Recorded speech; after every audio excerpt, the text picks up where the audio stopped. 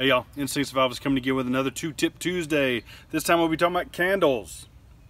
More specifically, why use them and lighting one with naturally charred tinder. How about that? Or material. So why use them? Let's go for that first. Why use them? Because what it does do is eventually you're going to run out of fluid in this thing. Could be one of those things where I'm going and trying to light tinder, but I need a constant open source to start a fire.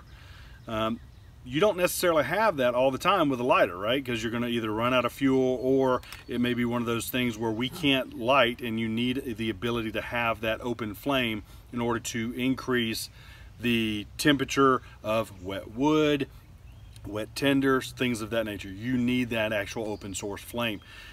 This actually happens to extend that, or opens it up for you and expands the abilities or capabilities, if you will, by utilizing a candle. So good things around that. I've used it a couple of times.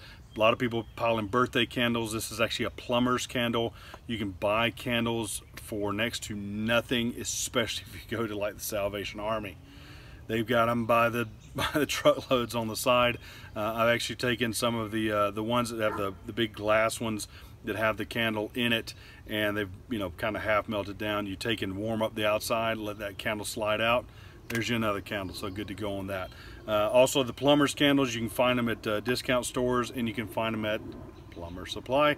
And what they do is they actually last a little bit longer. I don't know if it's just a different type of wax, but they're slower to melt. So I wouldn't say necessarily an emergency candle, but an emergency candle would also work as well. So there's that. Now, the other thing is why, Bill, would I want to light with charred materials versus, let me just go up here and hit that. Well, there you go. I use gas or fuel or fluid from my lighter. While that's not, a bad thing necessarily, but over a period of time, that might be one of those where we start looking at, what do we have? I lost my lighter, or even the flint in it is ruined, or fill in the blank, right? There's a lot of different reasons why you want to have a backup, as an example for this, and being able to take and char your material and or light a candle is part of that reasoning, if you will. Now, you can do this with with charred cloth. And I've done it with charred cloth. Basically what you want to do is you're taking the process of heating this up to where you're melting wax onto the material itself. By doing that, what it does do is the wax will light.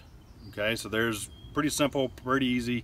There's a couple of guys that's already done this. I'm kind of just, something I've learned. I want to go ahead and show y'all because y'all might not have had access to them. Keith Burgess is one that has done it. Great information from him. Dave Canterbury has done it. Just the list, you can look at it overall. And actually, I'm in this case actually using charred material, not char cloth. And in the charred material, I have punk wood, I have pine straw, or distressed pine straw, and poplar bark. So the inner strands of poplar bark actually thrown in there and charred up on this morning's fire. So that's what I use for that. So what we're going to do is we're going to reposition the camera so that you can drill down into this, or see down into it, because I want to make sure that you see how it's done. Okay, not a matter of, oh, let me do it from this distance. It's actually better when you're up on it. So that's one of the benefits, if you will, you have for watching mine over theirs, is because they don't show you that. All right, so let's reposition and go from there. So guys, it's pretty simple. We're just taking the flint and steel. I'm actually switching hands because, again, all your sparks are going to go in basically the direction of the rock. So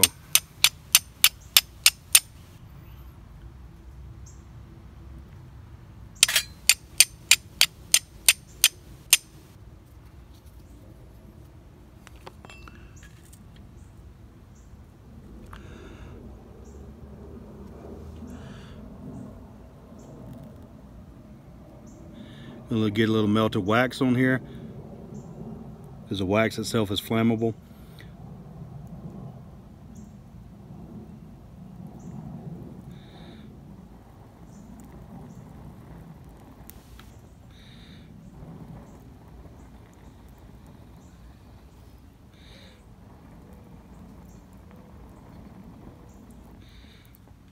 And there we go, we got open flame. Say we had open flame.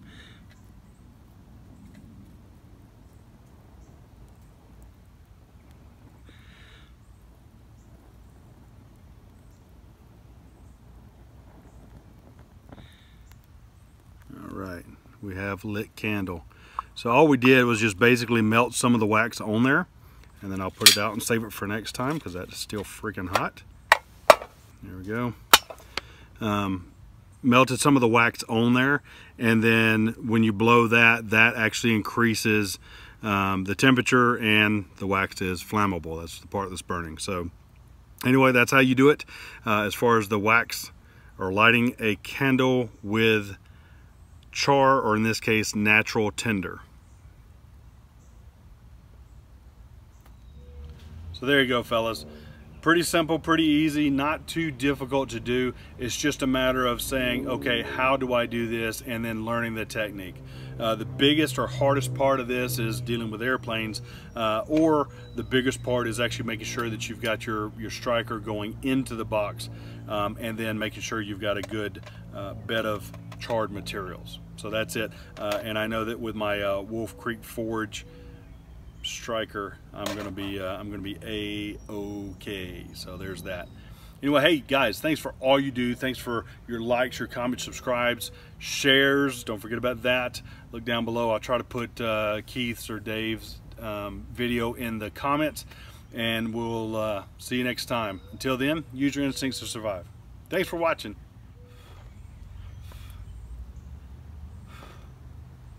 It's like a bad birthday candle.